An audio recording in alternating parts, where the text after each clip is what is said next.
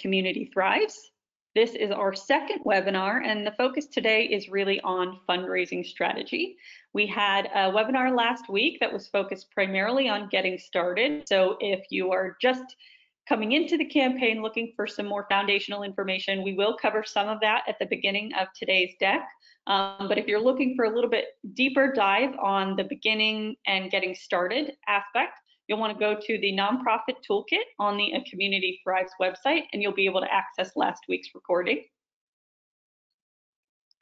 My name is Bethany. I'm the director of our community team here at Mighty Cause, and I'm working with USA Today Network and the Gannett Foundation to support this event. And we're also joined today by Sue Madden, the director of the Gannett Foundation, and we'll be hearing from her in just a few moments to kick us off. So a brief agenda of what we will cover today. We'll start with the basics, as I mentioned, reiterating some of the key things that we covered last week, making sure everybody is on the same page about the key basics about the challenge and the platform. We'll spend a little bit of time talking about the grants and the bonuses that are available as a part of this challenge, as well as some strategy and rules to keep in mind for those grants and bonuses. Spend more time on campaign strategy, some things that you can keep in mind and build into your fundraising campaign to be extra successful this year. Close it out with a few key reminders, key dates, etc., and leave some time at the end for question and answer. So again, feel free to type any questions into that GoToWebinar control panel on the right-hand side of your screen. We will make some time for live Q&A at the end of today's session. And so now we're going to kick it off with some basics about the A Community Thrives program. And for that, I'm going to turn it over to Sue Madden from Gannett. Hi there, good afternoon, everyone. I'm so glad that you've joined us today to get a deeper look at the initiative. And so the first slide here talks to us about what is A Community Thrives. So we started a Community Thrives program 4 years ago as a way to connect our philanthropy, the corporate philanthropy of Gannett Inc., to the communities in which we operate. So our reporters are out in your communities every day, learning about you and telling the stories about important things affecting your local area. And this was a way for us to connect those dots, between our core purpose and our philanthropy. In addition, the program allows us to do our grant making in a way that enables us to leverage the primary asset of the company, which is the consumer base that we have of the hundreds of millions of people that see our assets each month. It is hosted by USA Today Network and the Gannett Foundation. The USA Today Network is the network of newspaper publications across the country, of dailies, weeklies, and advertising pieces. We have we are in 260 communities across the country and operate about over 700 different publications. It is a fundraising and a grant-making program. Since the program's inception, we have distributed about $6.5 million. And the primary goal here is to raise up ideas for community building. And we've funded small initiatives, large initiatives, and initiatives across the gamut of issue areas. And so no one should be shy about submitting their idea, however small or however big. And this year, as we look at our applicants, we'll be using the primary sort of scorecard that we've used in the past to look at the organizations for the merit-based grants. And then we'll also be focusing a little bit on those historically underserved populations across the country. I can't remember, Bethany, is this where you come in, or do you want me to? I'm happy to cover this, and then we can do it together. As Sue mentioned, it's both a fundraising and a grant making program. And so the fundraising piece of the challenge takes place in partnership with Mighty Cause Platform. The fundraising aspect of the challenge goes from September 21st at 12 noon to October 16th at 12 noon. This part of the challenge, organizations are encouraged to raise funds, reach out to their own network, build their page, etc. And there are $200,000 in incentive grants. This is what we'll cover in more depth later in the presentation, what those grants are, how your organization can best position yourself for these. But the key thing to remember right now is that the application closes this Friday, September 11th at 11:59 p.m. Eastern. So we have lots of people that have started the process, lots of people that are already approved. If you are not yet approved, if you haven't started the application or your application is in process, you must log back in and complete the application by this Friday, September 11th at 11:59 p.m. So the fundraising piece of it is the first phase of the initiative. So the challenge is super important. This is a way where you can leverage your networks to maximize some new dollars, hopefully, to your organization, in addition to perhaps bringing back existing donors. And we'll talk about lots of different ways that you can leverage that. Bethany will have some great information for you there. And then organizations are required to raise a minimum, and that minimum is either $3,000 or $6,000, depending on your operating budget size. In previous grant years, the threshold has been about $500,000. We have more organizations on the smaller side than on the larger side that apply to the initiative. And once that minimum has been met, we will then move you on to the next phase, which that raising that minimum makes you eligible to be considered for both the national project grants and the local operating grants if your organization provides services or is located in a Gannett market. So there are, of the merit-based grants, there are two categories. As I mentioned, the national project grants. There are 16 grants in this category, ranging from $25,000 to $100,000. And then the next set of grants is the local operating grants, which are general operating funds awarded by regional committees across the country. And those grants will start at $2,500 as a minimum. Now, as you filled out your application, you submitted information to be considered for all of these buckets of grants. So there may be, upon review of the application for the merit-based grants, some more information that I will need from you, and I will reach out to you for that. National project grants are determined by the Foundation Board of Directors, and the local operating grants, as I mentioned, are decided by regional committee with representatives of the local marketplace.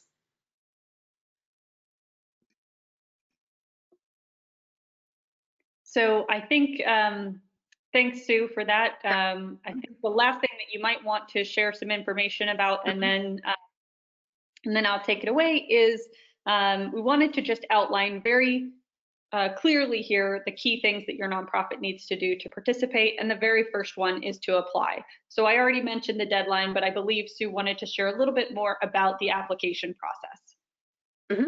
I just want to make sure that you, as you're filling out the application, that you are able to highlight the project that you are interested in being considered for. You'll want to provide as much detail as possible within the word limit. And as I mentioned, I'll reach out to you if there's some more information. If you want to refer to either PDFs or websites, you can do that in the text of your application, but there is not an opportunity for making attachments. And in addition, on the budget line item, again, there's not a form. I hope to change this in future years for that particular question, but if you can give sort of a high-level budget, and not in an unformatted way. So perhaps maybe create it in Word and then copy and paste it back into the application. Let's see if I don't think that there was anything else. Okay, Great. So just final reminder there, the application deadline is this Friday, September 11th at 11:59 p.m. Eastern. So make sure to complete that application as soon as possible, and do reach out if you have questions about that. And I will remind everyone of the support outlets and channels at the end of today's deck. So after you apply to participate and you receive your approval, your next step will be to update your Mighty Cause profile page. That's the profile page that you will use, share with supporters to raise funds during the fundraising challenge. Then you'll plan your campaign, everything from your email, social media, etc., inviting peer-to-peer fundraisers. And then when the campaign begins on September 21st, you'll kick into gear to raise money for your cause. And that's really what we're going to spend time focusing on today, is the fundraising campaign and strategy. So just a few key reminders. Again, our first webinar last week covered this in more depth. So if you're looking for more information on this, go back to the Nonprofit Toolkit and watch last week's webinar, but we'll just re-highlight a few of the key most important things. First is how to navigate your dashboard. Once you are approved for the challenge, you should also have access to your organization's account on the platform. When you log back in the upper right-hand corner of your screen, you'll see your user profile icon or picture. Hovering over that, you'll see a drop-down user menu that allows you to select your nonprofit's dashboard. That dashboard is really how you're going to navigate all of what you need on the platform. So the very first item is an overview screen that'll give you kind of your key metrics and a brief to-do list with some of the most important things to complete on your page. Your fundraising tools, including this profile page that I mentioned already, which will be the primary page that you customize and share with supporters.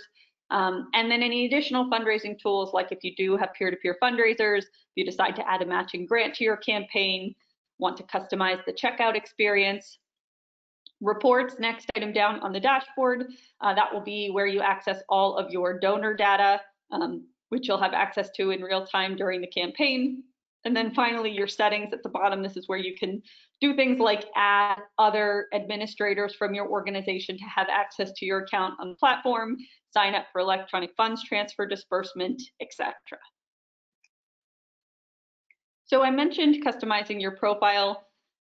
This is really going to be the primary page that you want to build out. You'll have the opportunity to customize the look and feel of this page. You can edit the theme, choose the theme color that flows throughout, add your logo, add photos, videos.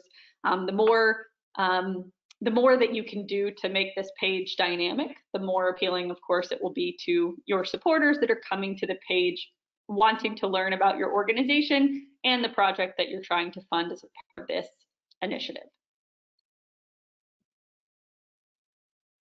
Once you've built the page that donors will be visiting, you have the option to customize the checkout experience that donors will see when they actually make their donation. So you can do things like choose whether you need to collect physical address, phone number, company, etc. from donors, or if you're comfortable just collecting name and email address, which are always collected from donors. You have the ability to add 4 custom donation suggestions to reinforce the impact of your work or give more information about this project in particular. So for example, $50 buys food for a family of 4. This will look very different for each organization depending on your mission and the project that you're trying to fund in particular, but it's a great way to really tie a donor's gift to a tangible impact that they're able to have for your organization. You'll have the ability to preview the donation experience, so knowing exactly what it looks like for donors before the campaign begins. And finally, you'll have the option to build a thank you page. You'll have an inline editor just like you do on your profile page, where you can add photos, videos, etc. And you'll have the ability to add some custom language that will get inserted into the thank you receipt that is automatically sent by the platform when a donor completes their transaction. So definitely an important step to take before the campaign launches, previewing the checkout flow and making sure that you've really customized it to tie it back and personalize it with your organization and your project in particular. I mentioned reporting earlier. Of course, this is a key aspect, is where can you access all of your donor data. All of the administrators that are connected to your organization's account, if you add other people, will receive an email notification when a donation is made to your page. You can turn that off in your user settings if you'd like, but by default, an email notification will be sent. At any time, anyone who is an administrator for your organization can log in to your dashboard and access your donor data in real time. You'll see a quick preview of the donation report on screen with the key details, but you will have the ability to download a CSV report with all of the relevant information. If you've collected phone number, for example, that will be in the downloadable report. You'll also see that you have the ability to add an offline donation to your page. This will only affect your own page totals. It doesn't count for the fundraising challenge. It won't count for meeting those minimums that Sue mentioned. But if you do receive a check, for example, and you'd like to have it reflected on your page that you're sharing with supporters, you're welcome to do that. Just know that those won't count for the challenge minimums or bonuses, etc. And finally, donations are able to be made on your page before and after the challenge. You're welcome to use it before and after if you'd like, but please know that only donations that are made within the challenge window will count for the challenge, the minimums, and any of the bonuses and grants. And we'll dig more into the bonuses and grants shortly. Disbursements. This is how your organization will receive any of the funds that you raise online in the fundraising challenge. So you are encouraged to sign up for EFT disbursement via the settings tab in your dashboard. If you sign up for EFT, you will receive direct deposit payouts on a twice monthly schedule. So any donations from the 1st to the 15th of a month will be sent by direct deposit on the 25th of that same month. Any from the second half of the month will be sent on the 10th of the following month, again, via direct deposit. If you don't elect to sign up for direct deposit, we will send a check to the address that is on file with the IRS on a once a month basis. So any donations in the month of September, for example, will be batched and sent October 10th via check. That will be subject to a $5 check fee. So we definitely encourage everyone to sign up for EFT via your settings page. And once you do receive any disbursement, whether it's check or EFT, you will have access to a disbursements tab in your dashboard under the reports section so that you can reconcile exactly what you received and what donations were included, etc. So now we're going to jump into the grants and bonuses, both making sure that everyone's aware of what these opportunities are, and then starting to talk about some strategy for these as well as rules to keep in mind for this part of the challenge. So we'll start with the top fundraiser grants. The challenge period is going to be for the full length of the challenge. So kicking off Monday, September 21st at 12 o'clock noon Eastern time, all the way through Friday, October 16th, also at 12 noon Eastern time. So that's the full length of the challenge. Organizations will be able to raise funds to be eligible for the top fundraiser grants. And the top 3 organizations that raise the most dollars will be the recipients here. First place will win $25,000. Second place, $15,000, and third place, $10,000. As Sue mentioned, there are going to be 2 tiers of participating organizations based on budget size. So there will be 3 organizations selected as the recipients in both of those tiers. So there will be 6 total recipients of these top fundraiser grants. There will be leaderboards on the challenge website that you can follow along in real time to track your progress, see how you're doing in your efforts to reach the top leaderboard and earn these top fundraiser grants. So, of course, one of the best ways to keep an eye on how you're doing and adapt throughout is to keep an eye on the challenge website. Follow those leaderboards for your tier. You'll be able to see where you are in the ranking there. You can search for your organization via that magnifying glass in the top right, and you'll see where you fall in that leaderboard. Sharing where you fall in that leaderboard with your donors is a great way to help let them know where you stand, how close you are, and reminding them what's at stake, that their donation can have an even bigger impact because they can help you earn these additional grants, which will help do so much more for your programming, your mission, etc. It is a multi-week challenge, so it's definitely important to think from the beginning about what your strategy will be to sustain fundraising momentum throughout the length of the challenge. Kicking off really strong with emails and social media right at the beginning, and then not having a solid plan to continue that momentum will likely not help your organization be in the leaderboard at the end of the challenge. So we'll talk a little bit more about this, but think ahead of time about what your strategy is. How are you going to space out your emails? How are you going to space out your outreach efforts so that you continue to build momentum throughout the challenge? And the final note to keep in mind about these leaderboards, these standings are preliminary and unofficial that you see on the site. It's a great way to track your progress, but all of the donations and the standings are verified post-event. So just because you see your name at the top at the end doesn't necessarily mean you won, most likely, but we do need to verify all the information post-event. So keep in mind these leaderboards are preliminary. And a couple of key rules to keep in mind when it comes to these top fundraiser grants. All organizations must have 10 unique donors to their campaign during the challenge to be eligible for these grants. And all donations must be processed within the challenge window. So a donation that's made at 12:05 after the challenge ends at noon, for example, will not be counted. There's no way to do that without being unfair to all the other participants. So keep that in mind. Don't wait till the very last minute with a donation.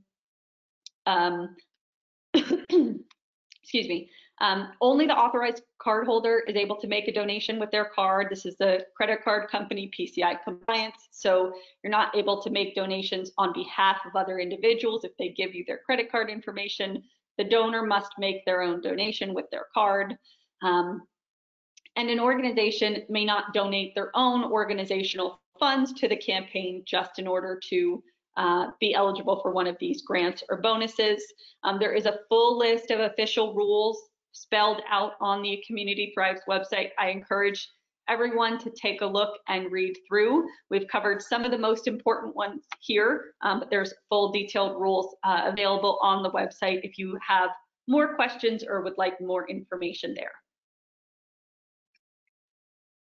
So beyond the top fundraiser grants, there's also going to be bonus challenges throughout the challenge to help you sustain momentum. So we already talked about why it's important to sustain momentum, especially in that race for the top fundraiser grants, but also to keep your campaign engaging and exciting to your supporters throughout the length. There are these bonus challenges that will be happening each week during the challenge. So the very first bonus challenge 1, there will be 2 charities in each tier. So again, just like the top fundraiser grants, all of the bonus challenges will be split into tier 1 and tier 2 participants. So the top 2 organizations in each of those tiers that have the most sole source donations, and that means unique individual donors contributing to their campaign, will receive $5,000. So that'll start right at the kickoff at 12 noon on September 21st and go through Monday, September 28th at 11:59 a.m. Bonus challenge 2, kicking off right when that first one ends. This will award the top 4 organizations in each tier that have the most, raise the most eligible donation, most total dollars. They will each receive $3,000.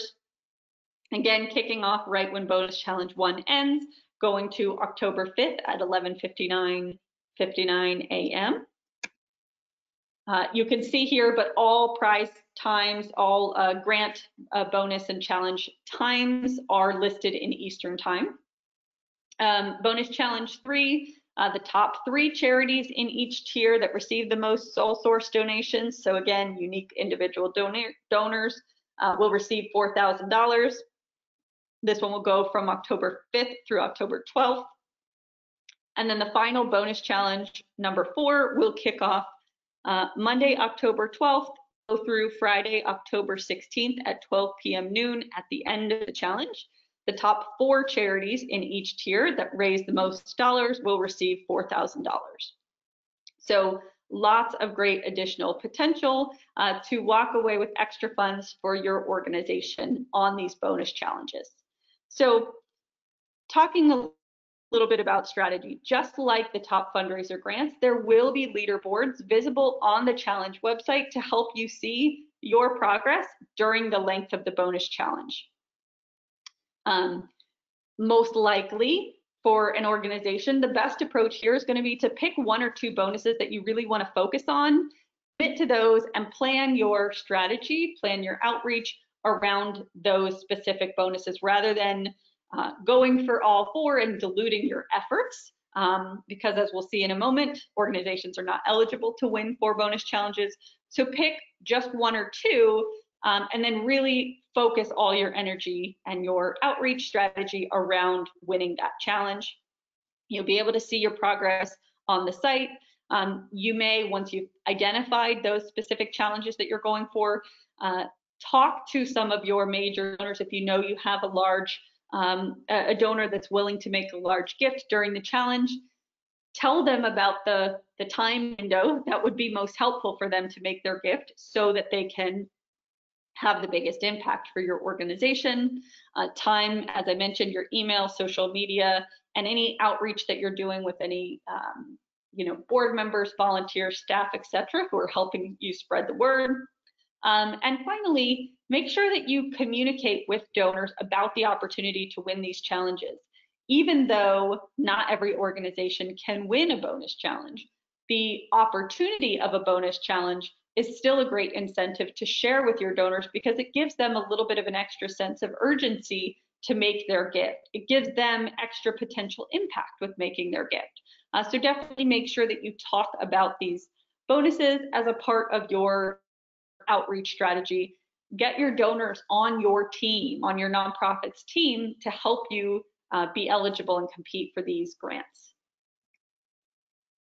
As I mentioned already, an organization cannot win more than 2 bonus challenges. So that's part of the reason that it makes sense to focus just on 1 or 2. Of course, it also helps to consolidate your efforts, but an organization cannot win more than 2 bonus challenges. And the organizations that are the top fundraiser grant recipients cannot also win bonus challenge 4. So at the end of the challenge, of course, it's always really exciting, lots of activity happening at the end. So please be aware, if you are a top fundraiser grant recipient, you're not also eligible to win bonus challenge 4 in that same time frame. We've discussed this already, but sole source donations, this is going to be donations made to your campaign from a unique individual. So if you do have a supporter that makes multiple donations to your campaign, they are only counted as a unique sole source donation one time. I will mention during the bonus challenge windows, for example, bonus challenge 1, if a donor makes a donation to your organization during bonus challenge 1, they count as one unique donor in that challenge. That same donor can make another donation to your campaign during bonus challenge 3 and still be considered a unique individual for that challenge window. So just wanted to clarify that. Any attempts to abuse or mask email addresses to inflate or increase your donation count will result in disqualification. And as I mentioned already, donations are reviewed and verified post-event for authenticity. So again, feel free to review the full official rules that are available via the challenge website for any further information there. And now we're going to jump into talking a little bit more about campaign strategy beyond just some of the leaderboard and bonus strategy that we've talked about so far. So in a campaign like this, it's going to last for multiple weeks. It's important, as we've already discussed, to sustain momentum throughout. And one of the best ways to do that is to map out your campaign ahead of time with mini goals that you can accomplish throughout, to know that you're on track and to keep your internal team as well as your base of supporters excited and engaged throughout. So if you know you're looking to raise $10,000 for the length of the challenge, for example, break that down into mini goals that you can achieve throughout, whether it's something that you're hoping to raise by the end of bonus challenge 1 or in the first half of the challenge, whatever it might be. Setting these mini goals will help give your team something to focus on as you move throughout, and will help ensure that you are sustaining progress throughout the week. It'll also give you more in terms of communicating with your supporters, breaking down what you're trying to accomplish. What do you need to raise in the first week, for example? And of course, this will align with the bonus grants that are available in these intervening weeks. A great way to get your campaign off and running when the challenge begins is to ask for seed donations. So you can prepare these asks ahead of time. You can have some donors in your pocket ready to go and make their donation once the challenge opens. But you'll want to reach out to some of your closest supporters, maybe board members, high-level staff, really committed volunteers, people that you know you can count on, or kind of the inner circle of your nonprofit. Reach out to these individuals personally, give them a quick phone call, send them a personal email, let them know about the challenge, and ask if they'll help you kick off the challenge by making a donation right when the challenge kicks off, so that when the rest of your email and social media campaign kick off, donor supporters will come to your page and not see $0 raised. They'll see that you already have momentum. They'll want to be a part of that. Securing a matching grant is really one of the best strategies for making your campaign even more successful. Just the same reason that the bonus grants and the top fundraiser grants are exciting as part of this challenge, matching grant can do the same for your campaign individually, and different than those bonus grants. Your organization, this match is directly tied to your organization, so you are in control of your own fate in terms of earning this grant. So we are getting close on time to the start of the campaign, just a few weeks away. So you'll want to focus primarily on existing relationships that you have, maybe individuals that have donated previously. Of course, our typical advice to nonprofits is to start with prospecting and identifying who might be a good fit for a matching donor, start the communications with them, learn about what their interests are, and then make your ask, encourage them to make a matching grant in a way that can appeal to their specific interests. Of course, corporate partners are going to have much different interests than a major individual donor, might have different interests than a local business that you've partnered with. So making your ask, crafting the ask to really appeal to what that matching donor might be interested in is always helpful. But as I mentioned, with short time, it's probably most effective to focus on existing relationships that you have. Maybe a major donor that typically makes their donation at the end of the year, every year, reach out to them and see if they wouldn't want to make that donation as a part of the challenge window, so that you can use it as a matching grant and encourage more participation and increase your impact with the challenge. There's lots of flexible options on the platform in terms of how to add your grant and how to display that. So once you do secure a match, you can add that to your challenge page. The matching donor does not have to pay their matching grant online. That's up to you and the donor. But just like with offline donations, if your matching donor does not make their gift online by the platform, that won't count towards your minimum. They will have the option, if they'd like, they can make their match donation online, and then it will count towards your minimum. But there are options with your matching donor in terms of how you want to present this. It could be a dollar for dollar match, a one-to-one match. If you raise $5,000, you'll earn a $5,000 matching grant. You can do 2-to-1 match, 3-to-1 match. You can do a match based on the total number of donations that you receive. So only once you receive 50 donations during the campaign will you unlock a $5,000 match, for example. So it's really up to you and the donor to decide how to best take advantage of this tool. There will be a live countdown on your page of how much time is left in your matching grant and how many dollars are left or how close you are to meeting your match. So it's a great way to build excitement both on your challenge page and then, of course, in your communication, social media, email, etc. You can share your progress towards this match, how close you are to meeting it. Again, giving you more opportunities to build excitement throughout the length of the challenge. You can have multiple matching grants. You can set a matching grant so that it's only available during bonus challenge number 2, for example. If you really are going to focus all your efforts around bonus challenge 2, you can have sequential matching grants. So once you reach your first match, another match can be made available for donors on your page. Lots of flexibility here if you're able to secure a matching donor for your campaign.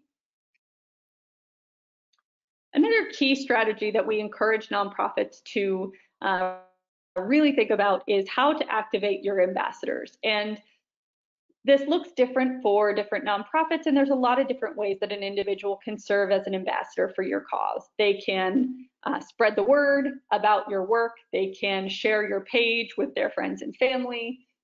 They can share your posts on social media. Lots of great things that they can do. But what we're going to focus primarily on here is peer-to-peer fundraising. And so, of course, the goal of peer-to-peer fundraising is really to amplify your traditional fundraising outreach. So your organization has your existing donor database, and when you plan your email, social media, etc., you will be reaching out to your existing database of supporters. By getting an individual to start a peer-to-peer fundraiser on behalf of your campaign, it allows you to tap into their personal network that you may not have a contact with. So it allows you to reach new donors, raise more funds because there are other people out there soliciting donations on behalf of your cause. And both of those things are a great way to climb up the ranks in the leaderboards for that top fundraiser grant, as well as those bonus challenges throughout. It'll, of course, amplify your outreach because you'll be connected to all kinds of people that aren't currently on your donor database list. But two other things that are sometimes less thought about in terms of impact of peer-to-peer fundraising, you'll be able to cultivate a stronger relationship with those individuals that fundraise for you. It's a great path on a stewardship for donor supporters of your organization. If somebody's been a donor or a supporter for a long time, this is a great way to kind of take them to the next level, engage them in a different way, kind of bring them into your organization, make them a part of your inner circle. And you'll allow them to tell their personal story. Why do they support the work that you do? So again, both cultivating a stronger relationship with them and sharing really great stories of the work that your organization does in the community. It's really nice to mix up the story that the donors are hearing about your organization. Having that story come from a different person, a different perspective can be a nice, fresh way to learn about the impact of your work. And of course, it's that personal connection that makes peer-to-peer fundraising so successful. Donors want to support things that their friends, coworkers, etc., are involved in. So that personal touch can really make a difference in securing new donors for your campaign. One of the best ways to really take advantage of peer-to-peer fundraising on the platform is by starting a team fundraising campaign. So You may be interested in getting individuals to start peer-to-peer fundraisers, but you're not entirely sure where to start, how to organize it. And some of these individuals might be hesitant if they've never fundraised before. And so creating a group setting like team fundraising does allows them to kind of be part of a bigger effort and feel like they're not doing this, figuring this out on their own. So it creates a little bit more structure for these individuals, as well as for you in managing these fundraisers and this aspect of your fundraising campaign. So by creating a team fundraising campaign, you have the ability to invite peer-to-peer fundraisers to join your team. You can create a fundraising page template for them, so it makes it really easy for them to get onboarded. They can still customize their page if they'd like, but it's a lot quicker onboarding for them if you've created a page template for them. You can use this page to share resources, send emails to these peer-to-peer fundraisers during the length of challenge to keep them engaged, and of course, track the progress. So you can easily track the metrics, the success of the overall effort of the team, and then each individual will be showcased on the leaderboard, and they can see how they're doing compared to some of the other fundraisers that you have. So it's a nice built-in structure to build that friendly competition to encourage your peer-to-peer fundraisers to engage. And of course, in terms of thinking of who might be a good peer-to-peer fundraiser for you, if somebody has done this kind of initiative for you in the past, that's of course a great place to start. But you can also look for board members, volunteers that are really committed to your work, staff, maybe alumni or friends and family of people that have been served by your programming that are really the closest to your work and really know the value. Those will all be great people to consider to invite to your team fundraising campaign. So a couple other pieces of strategy that we'll want to talk about: email, social media, etc. When it comes to email strategy, it's important to think about a short, consistent, and simple message that you can share during the challenge. Now, of course, when you submit your application, you're giving lots of really great information about your organization, about your project, lots of detail, outcomes, etc. Donors and supporters don't need all of this information, and they're often overwhelmed if they get too much information. So it's best to really boil down your project or whatever it is that you're fundraising for into a simple, concise message that is going to appeal to the donor. And of course, what appeals to donors is typically more that story, that connection. So think about how you can frame your message throughout the campaign. And it doesn't mean that every single email has to look the same or sound the exact same, but you want that consistent message so that people are understanding what it is you're raising funds for, how you're making progress towards that. And then when they make their gift and get the thank you and the follow-up after, it's all tying back to that same simple message about what impact you were going to have with the funds you raised. Email segmentation is a really important thing to keep in mind. It can be a great way to improve the return on your email campaign. So rather than just sending blast emails to everybody on your donor database list, look at how you can segment out your audiences. Maybe recurring donors get a little bit of a different message because they're already supporting your organization year-round, but you still want to invite them to be a part of this challenge. Donors that are supporters that have never made a gift, those that have already made a gift to your organization this year. For example, maybe you had a fundraising campaign this spring in response to COVID and canceling one of your events perhaps. So having a slightly adjusted language for these different groups allows you to speak more directly to the donor about their engagement and involvement with your organization. So of course, for a multi-week challenge, you'll want to build out a schedule ahead of time, plan your timing, preview, test your emails ahead of time. A/B testing is always a great way to make sure that you're going with the subject line that's the strongest, or the image that really makes donors respond the most, etc. Always test your emails on mobile, make sure they're mobile friendly. The donation platform site is fully mobile responsive. Make sure that the first thing they get from you, that email is also going to be a great experience on mobile as well.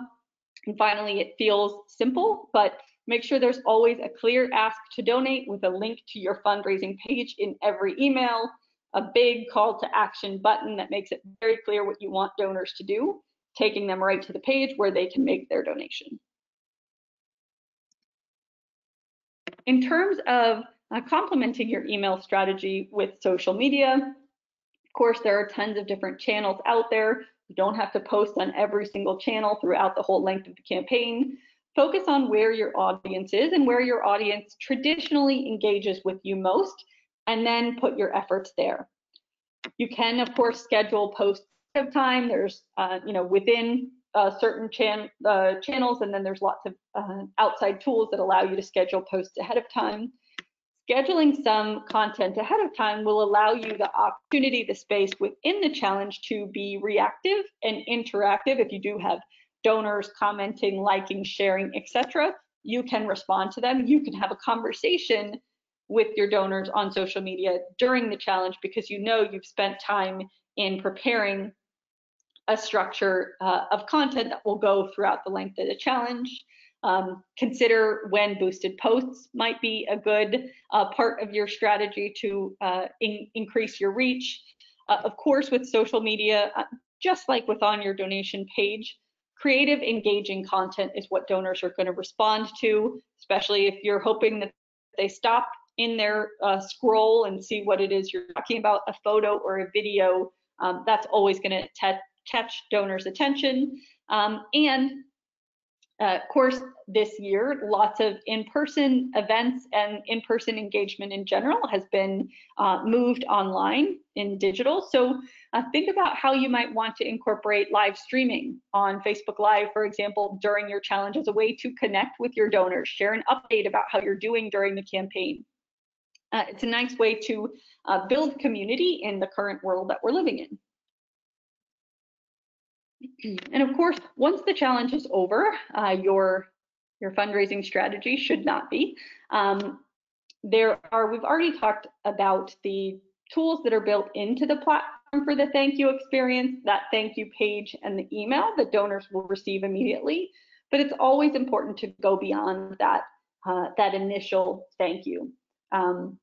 Build out what your plan will be for prompt and personal thank you.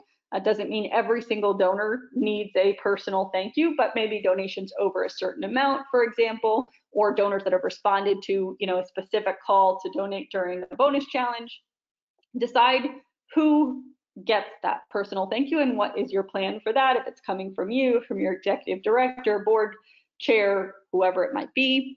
And then after the challenge is over, you'll want to close the loop and share the impact with donors. So if you have fundraised for a specific project, for example, and you had a goal of raising $10,000, in a month or 2 months when you receive your funds and you get that project up and running, or you're making an effort to do that, follow back up with the donors and let them know the success you've been able to have. Help them close the loop and see what the value of their donation really has been. Of course, it's always important to have a special plan and give special attention to first-time donors and first-time fundraisers if you do have individuals that start peer-to-peer fundraisers for your campaign. So planning an onboarding and welcome series ahead of time will make sure that those donors don't just fall into your regular donor database without a proper welcome and onboarding. And this is especially important if you do have peer-to-peer fundraisers. The donors that they're bringing in are a step removed from your organization, if you will. So having a proper strategy to really bring them in, make sure that they get to know your organization and the work they do, not just their contact, friend, etc., that brought them in, but start to develop your own relationship with that donor. That can be really key in terms of improving retention rates over time for those donors. And then, of course, this is all a part of a year-round strategy of stewardship and communication with your donors on a year-round basis. So just a few key reminders to keep in mind here, and then we'll open it up for any questions. So we've talked about the dates before, but the fundraising challenge starts on Monday, September 21st at 12 p.m. noon Eastern Time. The challenge ends on Friday, October 16th at 12 p.m. noon Eastern Time. There is a toolkit available on the website with lots of resources for you. Today's webinar, last week's webinar, the recordings will be posted on that toolkit. You can also access tips, FAQs, how-tos. We have email templates, social media templates, logos available that you can build into your emails and social media posts. So definitely take a look at that toolkit. You don't have to reinvent the wheel and create everything from scratch. There's lots of great resources to get you started. Support, I mentioned earlier, the Mighty Cause support team is here to help you with technical platform questions throughout. So I encourage you to start at support.mightycause.com. Excuse me. This is where you can find help articles, video walkthroughs, how-tos. So that covers lots of what you will need to know on the platform. And if you're not able to find anything there, you can email support@mightycause.com or give us a call here. We do have a customer support team manning and responding to any inbound questions Monday to Friday, 9 to 5 p.m. Eastern. And if you do have any questions about the grant side of this programming, the merit-based grants, those should go to act@usatodaynetwork.com.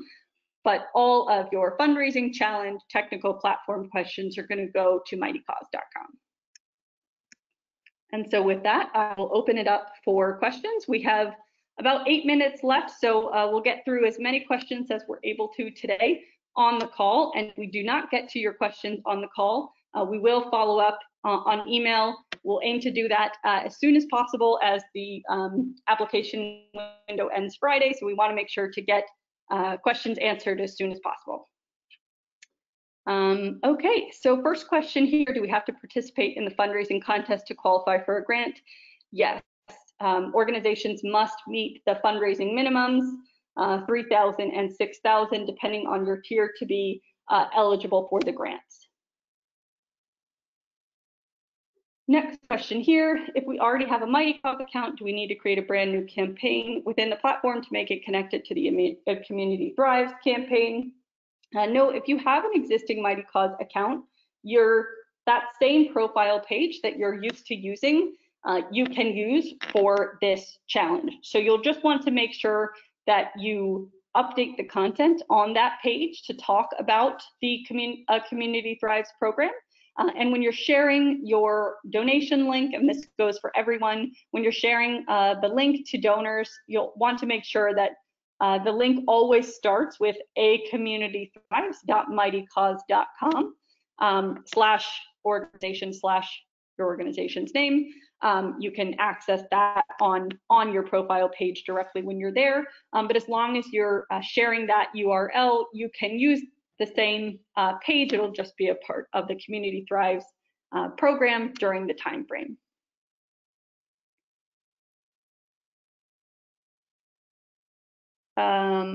Question here, how can foundations participate in the giving campaign since they don't pay out grants via PayPal or credit card? Unfortunately, only donations that are made online are able to be a part of the challenge and the minimums.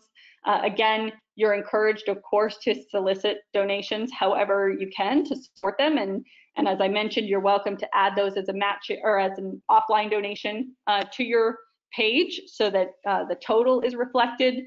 But there, unfortunately, only online donations would be able to qualify for the challenge as an eligible donation. Next question, is peer-to-peer fundraising a requirement for the grant? No, that's certainly not a requirement for participating in the challenge or being eligible for a grant. It's just a great opportunity to increase your chances of success because it'll allow you to both engage more individual donors, especially during the weeks of the bonus challenges are geared towards individual donors, and help you receive more dollars totally. So it's a great strategy, but it is not required. Question here, is the top 3 nationally, not locally correct? I'm not sure whether this applies to the top fundraiser grants or the merit-based grants, but the top fundraiser grants, there are 3 selected across the entire tier 1, 3 selected across the entire tier 2. So all organizations that apply will be placed into tier 1 and tier 2, and there will be 3 chosen in each of those. So I hope that answers the question, but if not, please do follow up if it's more about the merit-based grants and send that to the ACT email.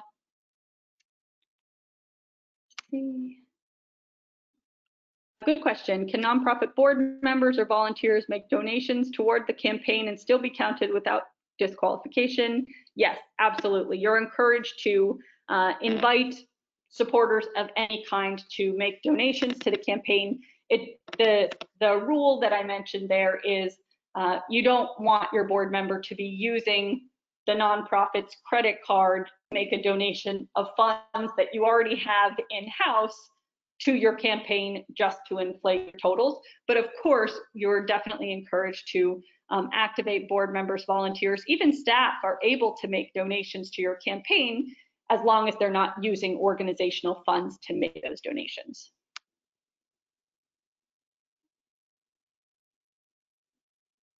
Let's see, next question.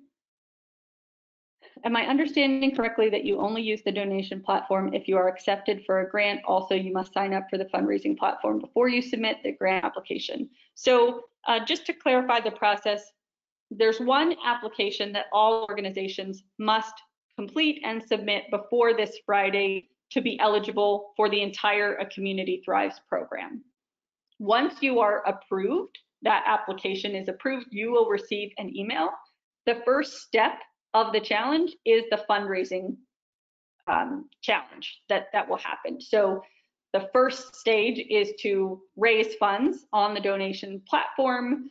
And then after the fundraising challenge is over, those organizations that meet the fundraising minimums will then be considered for the grant opportunities, the merit-based grants that Sue covered. Next question.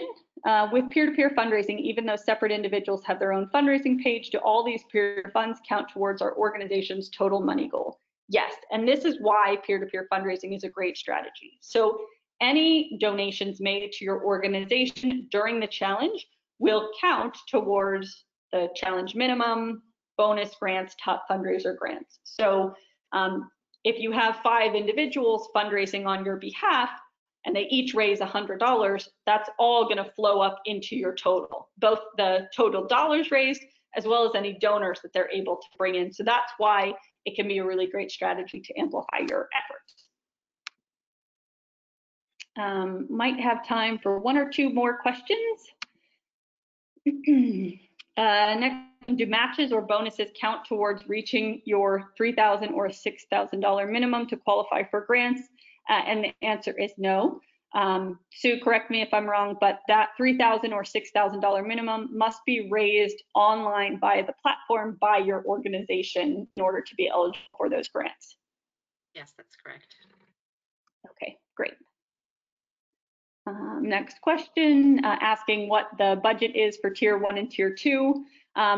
These tiers have not been determined just yet. There's a couple questions on this, so I'm going to end with this one. The tiers have not been determined just yet. Once the application process closes this Friday, all the applications will be reviewed and the tiers will be determined at that time to make sure that the tiers are the most equitable for the participating organizations.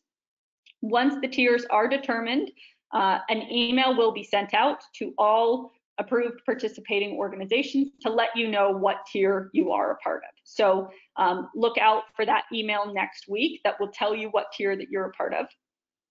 Once the application process is closed and the final tiers have been determined, although Sue did mention earlier, just for some context, in the last 2 years, it's been at or below $500,000 for tier 1 and above $500,000 for tier 2. So Hopefully that's helpful context, but your final notification will be coming next week to let you know what tier you're a part of.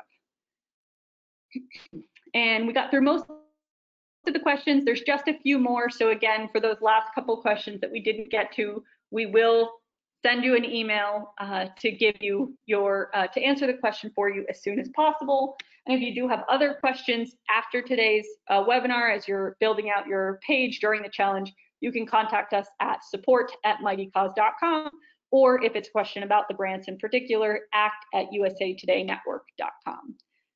So thanks everyone for joining us today, and good luck with your fundraising campaign. Thanks, Sue. Thank you. Have a great day.